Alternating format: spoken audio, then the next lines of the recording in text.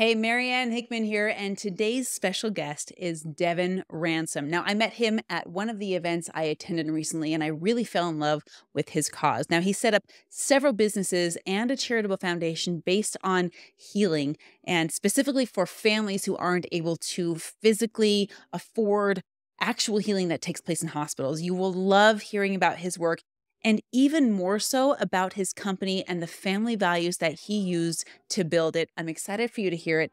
Check it out.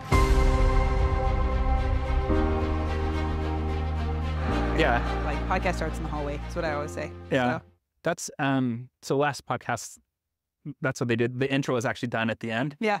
And so, which makes sense. I mean, how are you going to introduce something that you don't even know what you're going to talk about? I don't know where it's going to go. Anywhere. I recorded a podcast this morning. So like, how have you kicked off this podcast yet that you're talking about? You started recording it? No, we have not yet. Okay. So this is, I've started this podcast and I started we're starting 2 sub-series to it. Yeah. So one is, we call it Tiny Talks? I can't remember. Talk Tips. Okay. So it's going to be like these short 5 to 10 minute segments about talking. And then I have this other wild, stupid, crazy, irrelevant. Oh, I want to hear about it. I love it. Oh my gosh. You have my attention. I don't know where it's going to go. I have no hopes or plans of it like taking off, but it might. I don't know. I don't even. You know it's going to take off just because I said. Yeah. So it's my friend Heather and I. Yeah. And when we get together, the stupidest stuff I love it. comes out of our mouths. Yeah. And the stupidest things happen. So this morning we took it down to the studio downstairs. Yeah. It's not finished. There's drywall dust on the floor. There's no mud on the walls. We're in folding chairs for crying out loud. And we just riff about the dumbest stuff. Like she went bra shopping this morning at a garage sale. And like that was like 10 minutes of the podcast. And then these are the real things that people want to talk about that they're not talking about. Yeah. And so giving them an opportunity to sit in on this conversation that even these people that don't have friends and relationships like this. Yeah. Now they get to sit in on your relationship and become part of it. That's what I'm hoping will happen. Yeah. I mean, I don't even tell you anything, but you know, just being real and authentic and talking about crap and eating poop and you know, it's like, what? That's real stuff. Like that's real stuff. That's what I love about being on stage. Right. Is that the storytelling part of it, of the real stuff that happens. And it's not always hugely traumatic. You know, like when we met with Jeff, like his story, you were there, right? With Jeff Griffin? Yeah, Jeff Griffin. Yeah. And I was like, that's where we met, I think. But we've seen each other at so many events. I can't remember which was the first one. Yeah, totally. But Jeff's story is so in your face and impactful and amazing and beautiful. Yeah. And it's a story that not everyone goes through. Yeah. Not everyone's going to become a paraplegic. No. Praise God. Like, we don't want that to happen to everybody. Right. But what he's done with it is monumental. Yeah. But public speaking in general, I mean, as you know, it can be stories that change your life and transform others. Right. Or it can be as simple as something that happened to you in the drive-thru. Yeah. And it's seemingly mediocre, but it becomes like this life lesson, you know. And have you heard about Build and Bless yet?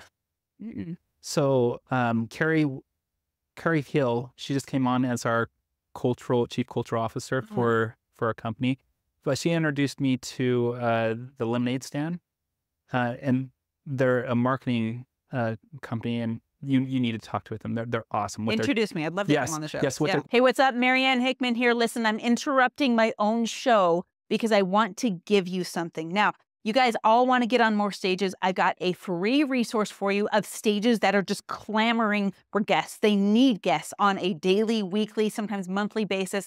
This is my podcast database. Now, what I'm going to do is have you go to mariannehickman.com/database. Once you put in your information there, I'm going to send this to you totally for free. Open up this database. You're going to click through it, find the next podcast that's relevant to your topic, hit the application button, show up on their podcast, get in front of their people, and share your content. Remember, mariannehickman.com/database. Let's get you unlocked. What they're doing. And so they started implementing a gifting platform. And so it's a card that they load every month, and their employees are able to take that card and just do good with it. Really? Yeah. So we're implementing in our company now. What a cool idea. Yeah. So it's like a pay it forward card. Yeah. Not like a spiff card for you. You have to give it away. You have to give it away. No kidding. Yeah. At the end of the month, it's gone. And so you got to give that away. And so you can actually, they have a whole platform and everything. So even with people that are on your team, that if you want to recognize them, you can even recognize them using the card. There's Cool. so many different uses, but it's build and bless, and I'm super excited about it. Dude, yeah, I want to meet these people. Yeah, you'd love them. You'd love Carrie Hill if you haven't met her yet.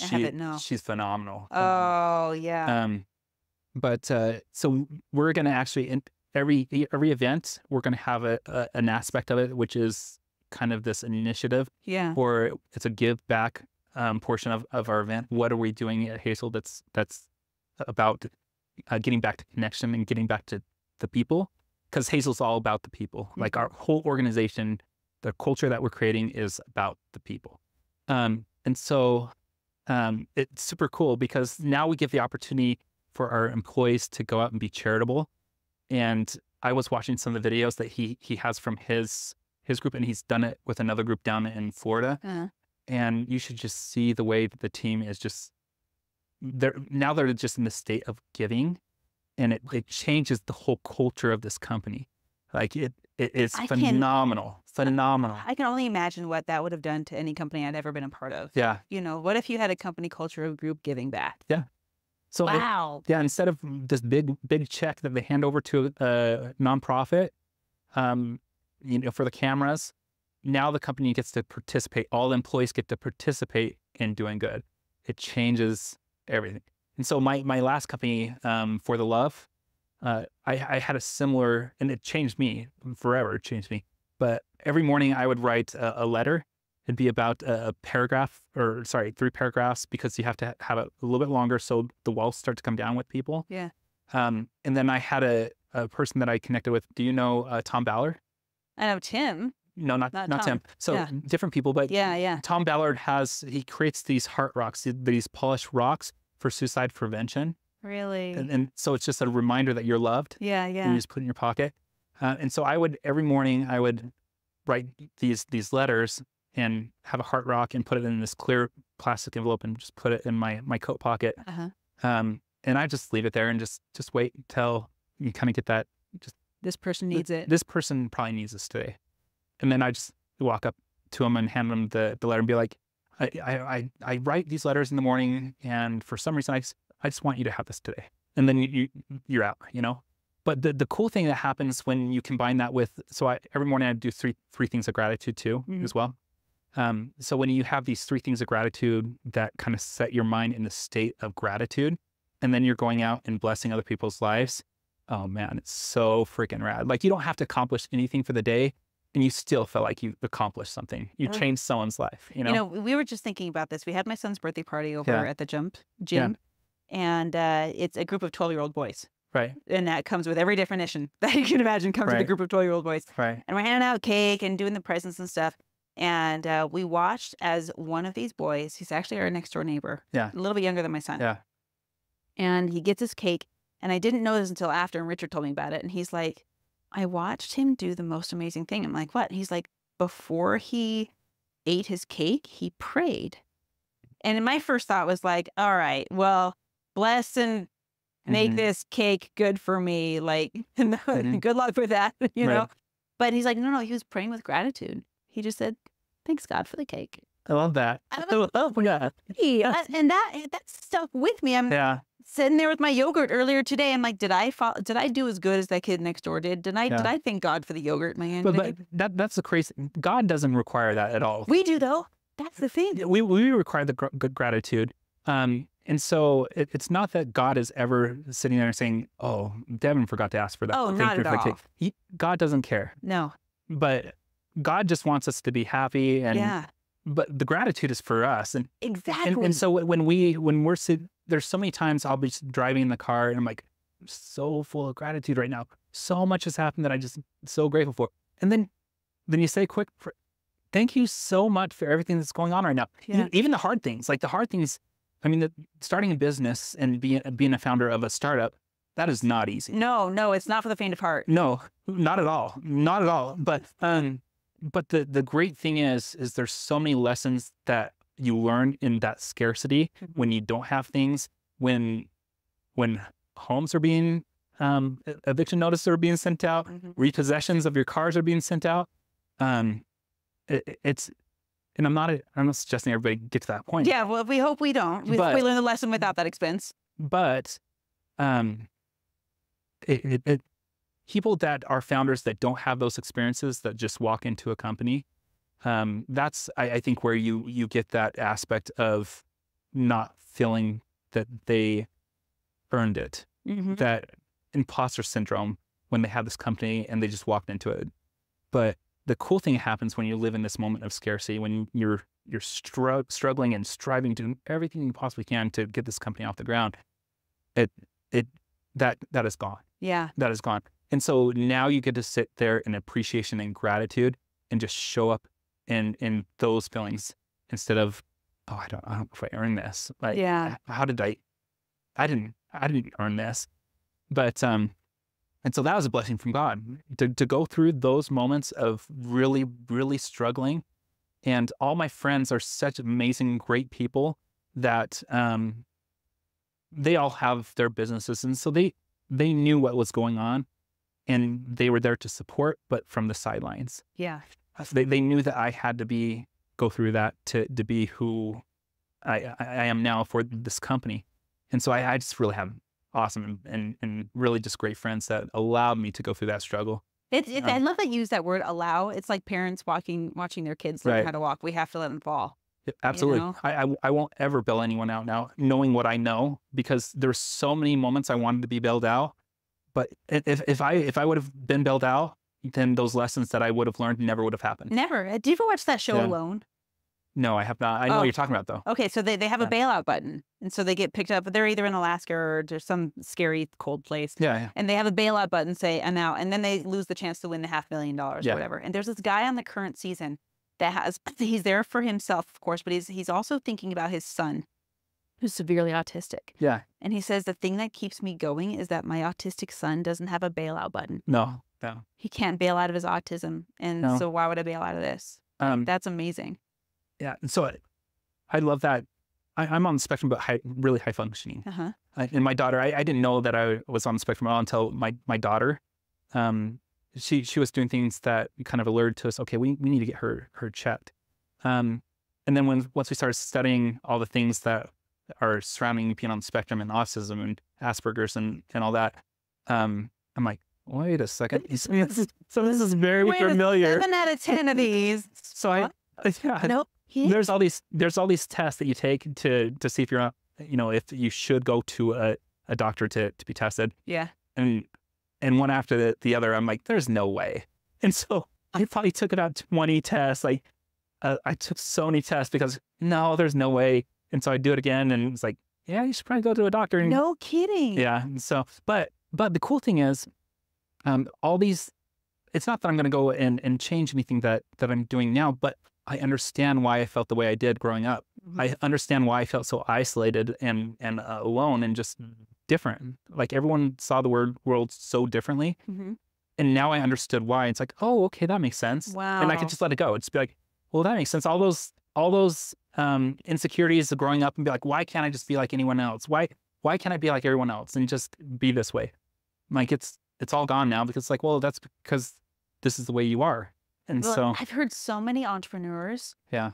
describe exactly what you just said. Right. And I don't know if it's a hallmark of entrepreneurship, or at least there's a Venn diagram of where that kind of brain overlaps Right. with an entrepreneur brain. Right. And there's the number of lessons that you have to learn, the number of moving parts that you Right. have to coordinate, all of these things. It's a gift in every aspect that I've seen people take advantage of it. There's a part of your, so going back to talking about autism and where they can't opt out, Right. you can opt out. And so that's the blessing too. That's the blessing, because you can't opt out. And so you have no choice but to go forward. And so even I would never want to play chicken with me, because I'm not turning. Like, Yeah. I'm not turning. Like it's not in my nature. It's not who I am. Yeah. And sometimes that leads to a big wreck and this huge mess that you're now cleaning up. But I don't know if it's an autism thing. I don't know if it's an entrepreneur thing, but I think those people that make it, they're the people that don't swerve. I think so. You're exactly right. Alex Yeah. Hormozi talks about this all the time, especially recently. Yeah. And I was listening to another podcast. Oh, what was her name, babe? That Hara, that podcast I sent over to you? She's kind of a big deal. And I can't believe I just found her. But she talks about, when you find it, let me know. But she talks about the Halataha. Is that her name? You guys probably don't know who she is. I just found out about her. Mm. And she's an immigrant and started this company. And she has talked about recently how there's this anti-hustle culture, right? So people are giving up and they're becoming lazy, and what that's doing. How much do you think Corona and that 2 years of not being active, and even the kids that haven't been socialized correctly, we're dealing with this 2 years of people living behind masks, 2 years of people not having to work. I think and being paid not to work. Being paid not to work. Yeah. $3,000 a month per individual to be paid not to work. It blew my mind. Yeah. But it's also, there's this two-sided coin. It caused a great divide of people who now live in that culture and they are missing out. Right. And it also left room for everyone who is persistent enough to rise. Yeah. And as odd as it sounds, those people who are willing to be gritty, it's going to be just a little bit easier because the washout is bigger. Yeah, absolutely. I agree with that. There's never been a better time to be an entrepreneur. Based on my limited years of knowledge on the planet, I'm not like 100 years old. So, you know, based on what I'm seeing combined with what Tai Lopez talks about. And AI. Right? It's this renaissance, natural renaissance that is happening right now. Yeah. Tai Lopez talks about the 3 waves of industry. Yeah. And he says, the first wave was in the 1920s when we had the industrial revolution. And then there was this wave in the golden years in the 1950s where corporations and big high rises started to go up. This is a wave we're in of the individual now. The individual influencer. That's never been a phrase before. It's never been a job description before. It's the influencer, right? That's really interesting. But what I'm seeing happening too, and so you have the individual, but there is community. People are hungry for community. And so I see just the absence of community, and now it's kind of met the headway where it's like, we want community. Yeah, the belonging. So the belonging, it's in our nature. It's humans. Like, we are a communal species. Like, we rely on each other. We do, and that's how we even exist. If you believe in evolution and people depending on others that are the hunters, and hunters depending on other people that are the gatherers, there's just this level of trust and community that has been lost. I would say since the Industrial Revolution. Yeah. So since men went off to the factories to work and women had to take the place of the man and bring up these young boys in masculinity, which they don't totally understand. And men lost that aspect of working with their kids in the fields. Yeah. Their boys and their daughters in the fields. That's all gone now. And I think, so my founding partner, and he's just phenomenal, Wes Christensen. Oh, So he's getting his PhD in psychology. He has his master's right now. But he helps guide men to understand why they're feeling the way they're feeling in society right now and what's going on, and helps them recapture really those feelings of being a man, what it means. Yeah. Not this toxic masculinity. Which only lives in the minds of women, I think, in my opinion. Maybe not only, but mostly. I think it was formulated there. Yeah, so I just disagree with that. Just here, and I'll say why I disagree. Push back. So I believe that there's been a lot of men that don't understand masculinity and are working off this masculinity that they've been kind of taught is masculinity, and it's not. And so I think real masculinity is showing up and being a protector, of showing up and being a supporter, and showing up and trying to make your community around you better.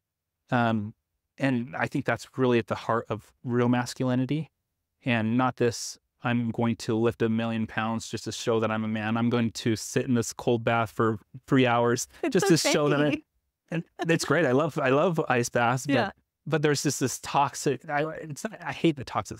There's just this side of masculinity, which is like, I got to show others that I'm masculine. It's the facade. It's a facade, totally, 100%. It's what you put up so you get the approval of others when it's empty inside. Correct. So that when I say toxic masculinity, that was hard to say. Yeah. Exists only in the minds of women. First, only is not true. It's the reason I say largely is because it's so crazy to watch what has happened over the last decade of women who have seen masculinity as a threat, right, and then become the very thing they were threatened by donning the male suits, your double-breasted suit and all of these things, and then fighting against the men while pretending to be them. And it's ripping us apart at the seams. We've seen it in the last 2 years. Yeah. And there's gender confusion and all of these things. And it's, in my mind, never been more important to be a feminine woman and to be a masculine man, because we, like you said, we depend on each other. 100%. So I'm excited for you to meet Carrie Hill. We were just talking yesterday about this aspect. So when I had For the Love Box, that company, we were going and working with companies, and I wanted my companies to be women led, and there's a very specific reason for that. But the masculine energies and the feminine energies, they need to work together to build companies. So where you have a masculine energy, which is very focused on revenue and processes and making sure everything is in line, there is a very important feminine energy, which is all about connecting people and making, and really kind of not only inside the company, but outside the company, creating this connection, and also just the way they approach things. And so many cultures, business cultures, are just destroyed because we've lost the concern of the person, the internal and external. Internal and external. So the people that are part of the company, they should be our focus. Yeah, they're your first customers. They're our first customers. Yeah. Your internals. Yeah. And so, and once you take care of your employees, then they are able to take care of people outside of the organization. Totally agree. But there's just amazing talent and abilities that are not being utilized within our feminine communities. I've seen so many women just come out with a beautiful solutions. And so it'll be interesting to see what happens. I think we're kind of in this transition, this renaissance, where people are starting to realize the connection between the masculine and feminine energies, and they're a necessity. And we shouldn't be operating them separately.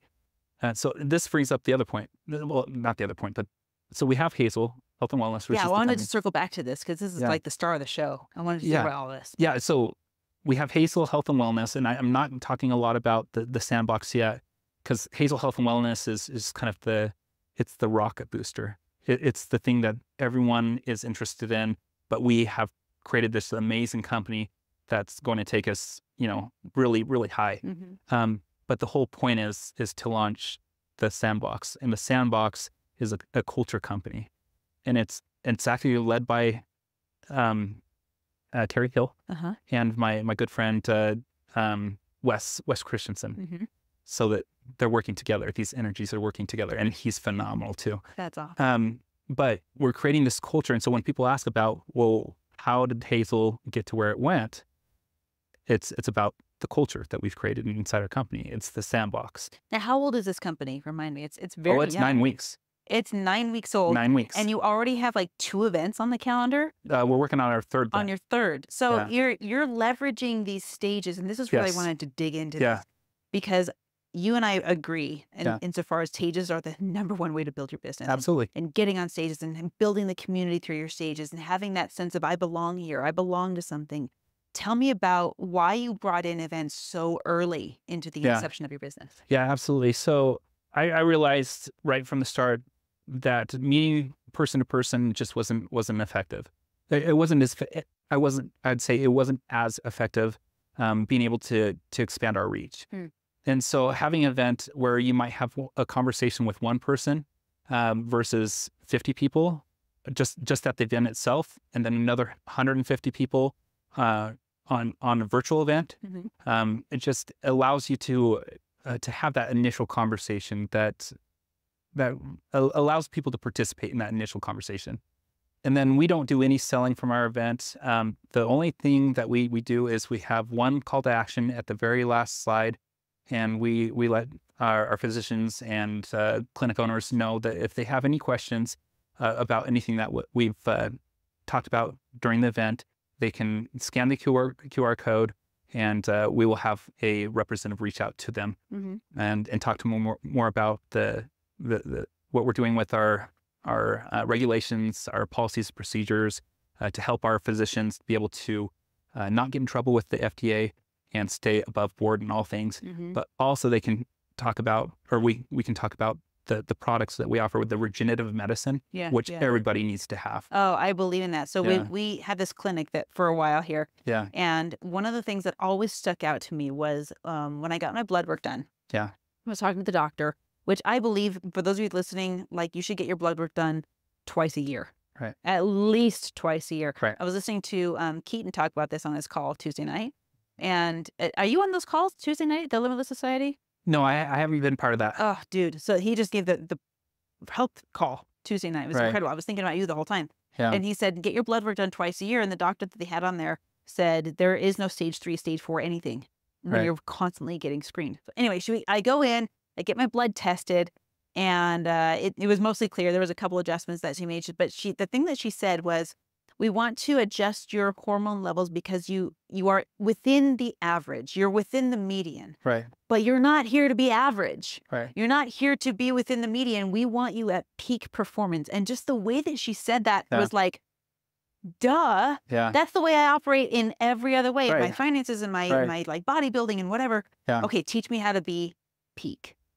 That was like a bomb that dropped for me. I love that you just said that. So because last week I reached out to Wes, who coaches men on how to step into their masculinity and to be men. And I've done a lot of work, but there's always more work to do. Yeah.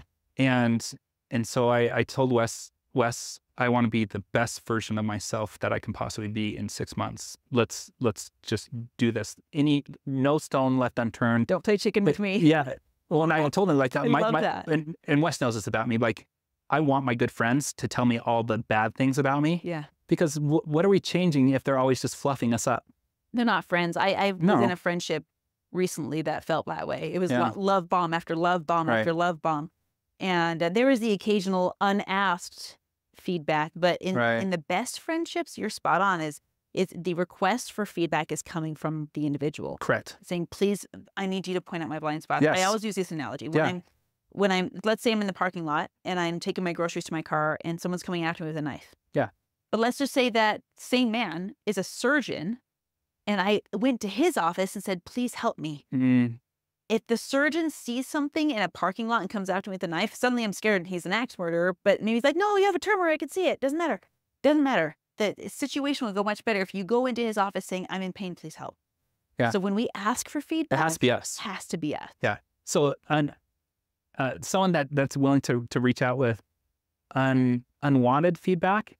I mean, meaning if you have a person that is constantly just giving, and there's no love behind it, and there's no permission. There's no permission is a big deal. It's a big. I could say, can I give you some feedback? Yeah. And if you were to tell me no, I'd be like, okay, that's cool. Yeah. Yeah. That's great. I love that. Yeah. You were gonna tell me what it was though. I went off a tangent. Bring me back in. No, we're good. Let's keep on going. Okay, you said best version of yourself within the next 6 months. Yeah. So, and here's the cool thing. So, this is how the universe works, right? And so I was telling Wes, I want to be the best version of myself within 6 months. Not just mental mindset, but health, everything, like all those things that I've had excuses for. Because I got in that motorcycle accident back in August. Broke like five vertebrae in my back. Broke my hip. Knee was destroyed. Traumatic brain injury. Shoulders were destroyed. Like, so I don't remember it at all. The last thing I remember is telling my wife I love her, I'm going on a ride. And then I guess I ran through a light and broadsided a car on my boat bike. Oh my God. So, but here's the cool thing. Because I think our initial reaction is like, oh my gosh, that's a lot of trauma. But here's the... I know, you're like, let's bring gratitude. Yes. So I was siloed at that point in my life. Being an entrepreneur, I was doing land acquisition and development. The company there's so many issues, so many variables that we couldn't account for. It was a rough time. And so then that accident happened. And the first thing I see waking up in that hospital bed is my good friend who passed away, Roger Jacobson. He was the very first person I saw there. And then I saw the rest of the community that was there behind Roger. And that lie that I had been telling myself all the time, that I was siloed and alone, the evidence was right there that was bullshit. Yeah, you just got punched in the heart. Yeah. So now I know that the community is all there. Yeah. Now my perspective changes. It's like the world is a lot different than you've been picturing it for the last 44 years or whatever that was. There are people that love and support you. They went and moved furniture around my house so I can move around in my house. We had meals for forever. They're watching our kids. Like, they were there. The community was there. Without being asked. My perception was what was wrong. Yeah. So by day 3, I mean, I couldn't even sit up in the bed or anything like that. My wife had to help me. At that time, I was pretty muscular still. But I realized day 3 that I was not going to spend another moment in that hospital bed. I was going to get out into the world that I had been missing for so long, because I created all these walls to protect myself, which didn't protect myself. It kept me isolated from everything. Yeah. So once I realized that I wanted to be out there, it was by day 10 that I had my first meeting, where I took my walker and went to a lunch meeting and had my first meeting with people again. And so it was. Are you even still in the hospital at this point? No. So I got out of the hospital really quick. Yeah. So I think it was by day 4 or 5, even with all the things that have happened. Like, you still got tubes and vertebrae and. No, so I didn't have tubes. I just had casts and other things on me, and and that's it. So I actually recovered really, really fast. I was gonna say this is last August, right? It hasn't even last been a August year. 29th. Yeah. So I'm looking at the other motorcycle rider in the room. Yeah, I still miss it. 100%, I still miss it. But my wife going through that experience where so with this accident, someone at the accident scene used my face or whatever to open the phone and call my wife. And you're passed out. You don't remember that. Oh, no, I don't remember any of it. Yeah. So they got in touch with my wife and let her know that I was in a bad accident and that she should probably get down there and see me. And she ended up following the phone with the hospital. Yeah. The tracker in there. Yeah, but during that whole time, she thought I was dead. And so for 2 hours, for 2 hours, she's planning the rest of our lives without me. Like, where am I going to live? I'll live in my parents' house, or where are the kids going to school? How are we going to take care of all these things? Like, she was living for 2 hours just driving her car, and she's like, I don't know how I did it. Like, I just got in this mode, and she's like, now I realized that I'm really good at this. Like, if I'm in this like place where things are not good, I can actually do really, really well. Yeah. So grace under pressure. Yeah. So she got to the hospital, before I even did. But and then she's met by a real good friend that happened to be the head of the nurse. All these blessings that happened. Yeah. Where she was able to finally just like, break down for a second and just like process everything that was going on. Yeah. But I won't get on another motorcycle, at least on the street. But just because I know what she went through. Yeah. I asked her 2 weeks after, because I'm like, I wasn't there, and so I'm like, Ash, tell me about what you went through. I just want to know what your experience was like. And she just told me everything that she went through, and I was like, okay, well, I'm never getting on a bike again, because out of respect for her and just how much I love her, to put someone through that much trauma and pain, it's never want to do that again. Mm-hmm. If you ever do that to me, so thank gosh. Yeah. Okay, so this, I want to get back to the Hazel project. Yeah.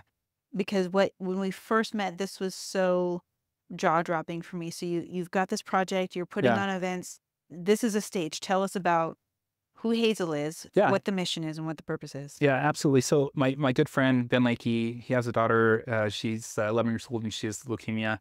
And but she shows up in life with just so much excitement and joy, and she just loves. And I created this. I started creating this company. I didn't have a name for it at that point. And then once I started thinking about what she's going through, and I'm like, oh, Hazel's the name. Like I knew it at that moment. So I've had several conversations with my good friend Ben Lakey about just the experience of having a daughter with leukemia and the experience that other families have, bringing their daughters or having their kids go through these processes. And Hazel watches all these kids that have cancer come in, and they're patients with her, and then they don't make it. The kids end up not beating it. And so he told me that 75% of these families end up in divorce because 75%.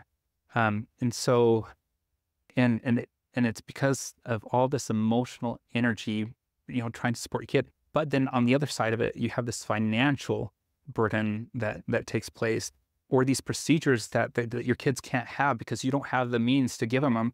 And it feels wrong. Well, it's 100% wrong, and we're going after it. Yeah. So these kids are denied all these treatments and medicines that if they were where the insurance companies will say it's a last case resort, or you have to do all these other procedures, then we'll allow you to try this. It boils my blood so much to hear that, like the corruption of the insurance industry. Oh, it's all crap. But it doesn't cover regenerative. It doesn't cover preventative. It doesn't.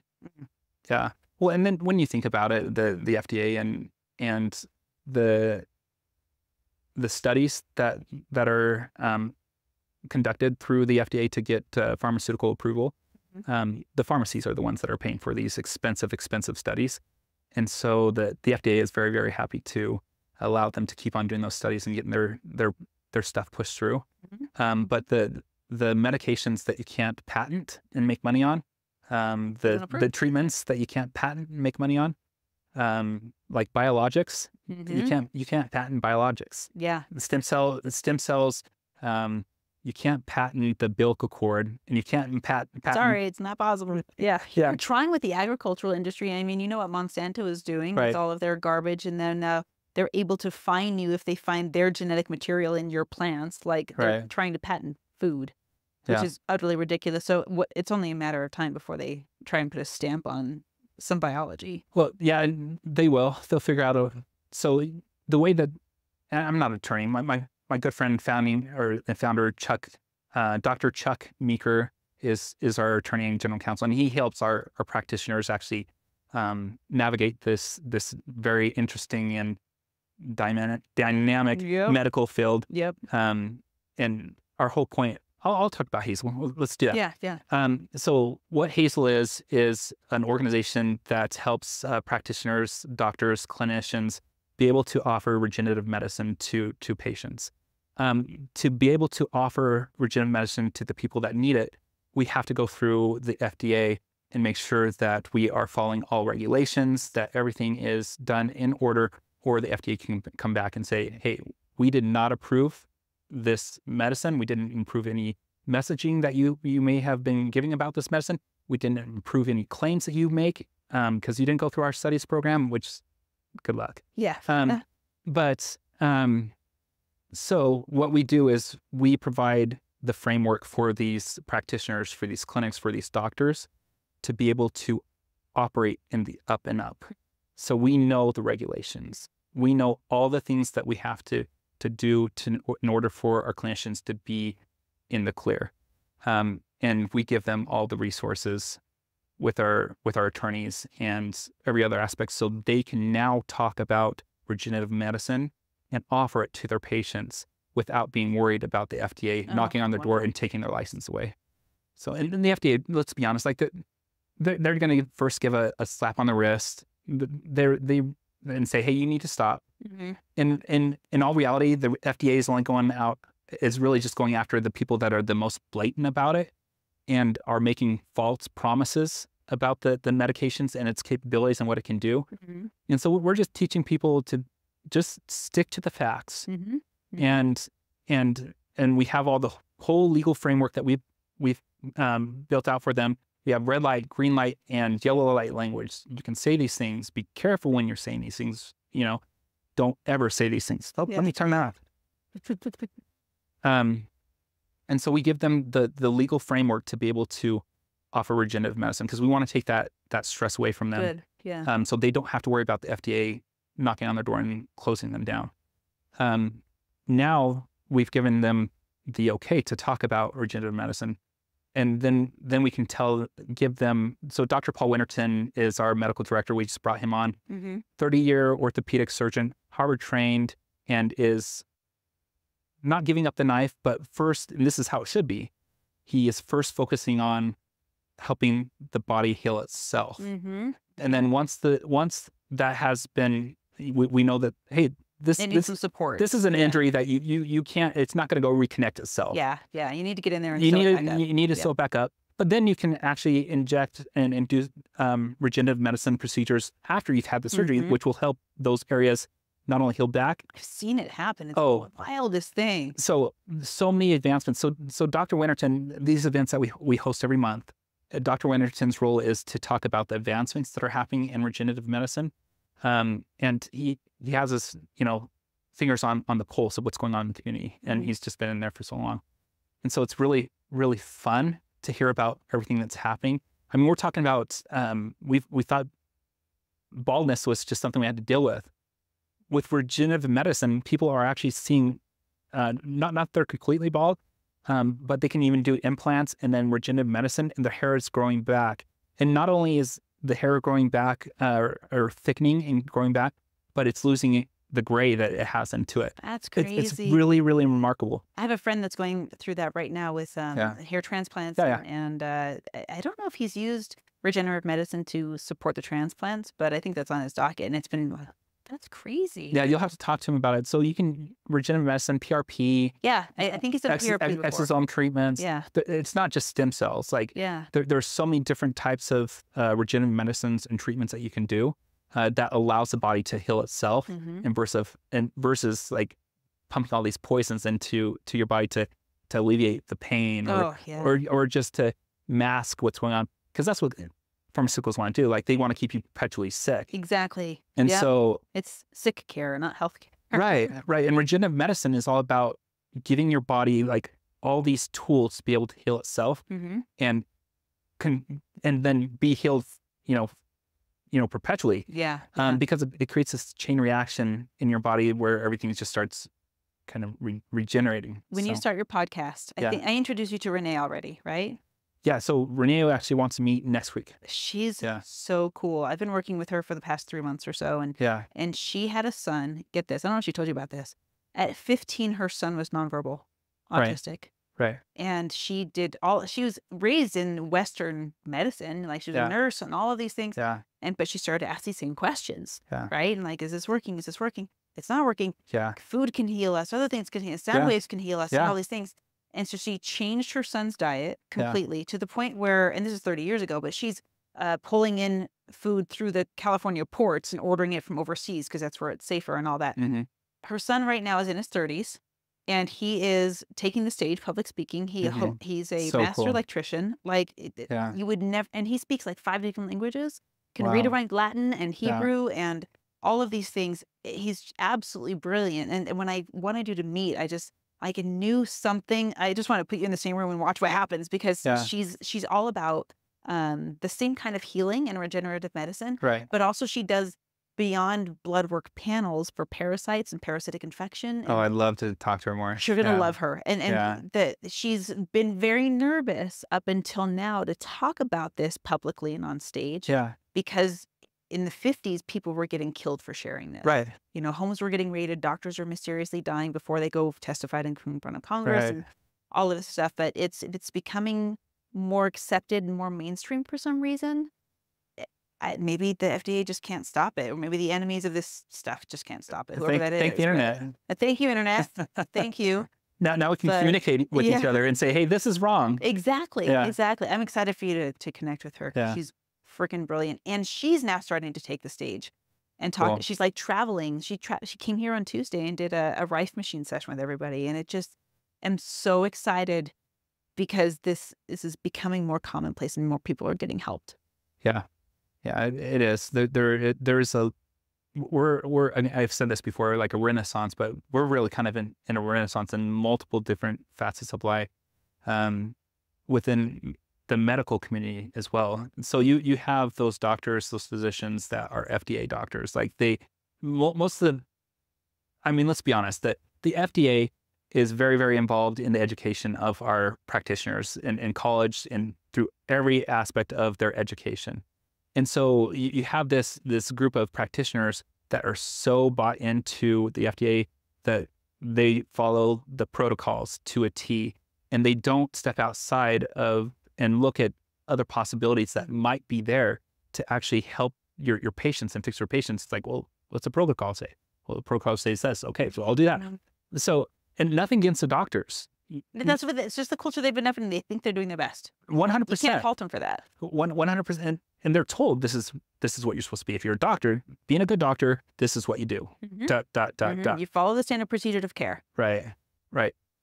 And as humans, we've become too lazy, and we've become too reliant on other people telling us what to do, in not only in our own lives, our own health, but in everything.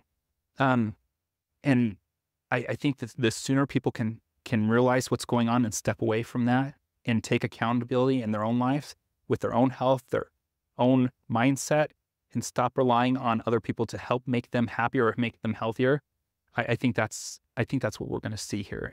Even within the medical community, I think we're going to get more people involved with their own health and stop relying on. We're already seeing that, and please rely on your doctor. I'm not telling you not. Asterisk, right? I'm not saying to not follow your doctors. But maybe get a second opinion or a third or a fourth. Yes, ask multiple. Take accountability. If he or she, whoever it is, says this is what you need to do, question it. Yeah. Question it. That's an option. Yeah. It's not gospel necessarily. Absolutely. Right? Absolutely. But within the medical community, that's what's really cool is this regenerative medicine, what it's able to do. Mm-hmm. I think we'll start to see a lot of changes that are going to happen. We already are. I got to introduce you to a friend of mine, Christina Kreidel. She used to be my hairstylist, and then she left the beauty industry because of how toxic it was in more ways than one. Mm-hmm. And now she's so funny. She's like, I consider myself a witch now. I brew stuff. And I make potions, and I do. I would love to meet her. Baths. She's so cool. Yeah. I'll have to introduce you guys. You can find her on Instagram. She's very, very popular there. So tell me about, as we wrap up, the vision for where you want Hazel to go and what you want it to do. What's the big vision? So Hazel's amazing and beautiful. And I wanted to change the world in medicine. And I want people to be able to take more accountability in their lives.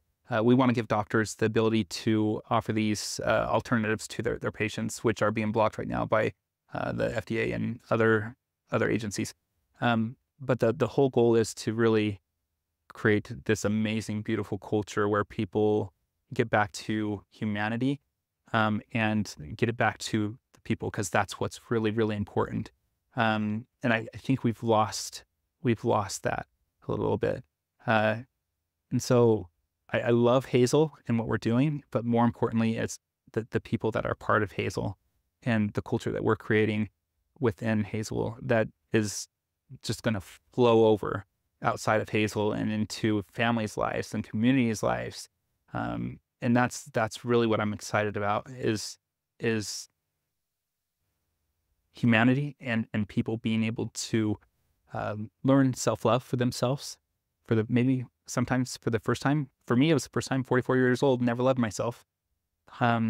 So that's what I want to create within our company is people that can love themselves, because when they love themselves, they love everyone else. Yeah. So that's what we're doing. Can't phrase it better myself. That's beautiful.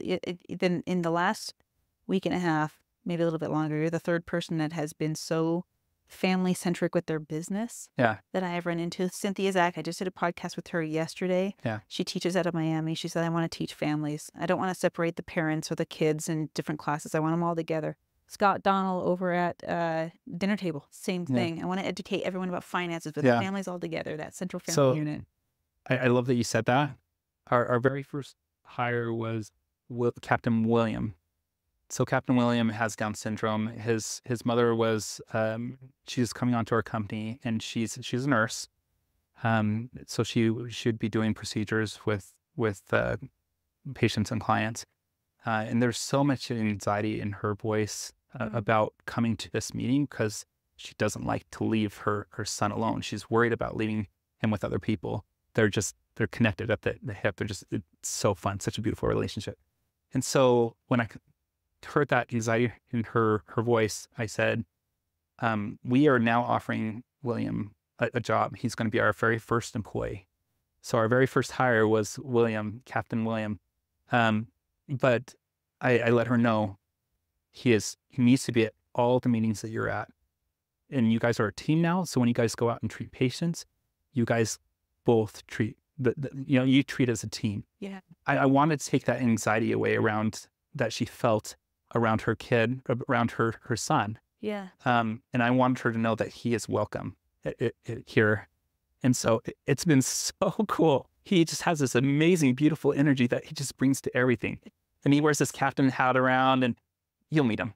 I want to. Yeah, you'll meet him.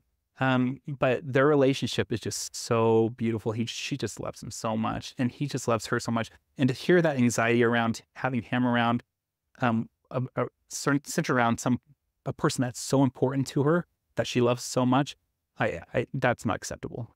And so if business is getting in the way of people living and being where they want to be with who they want to be, if they feel that they can't have something important as their child, that they support and that depends on them then we're doing something wrong.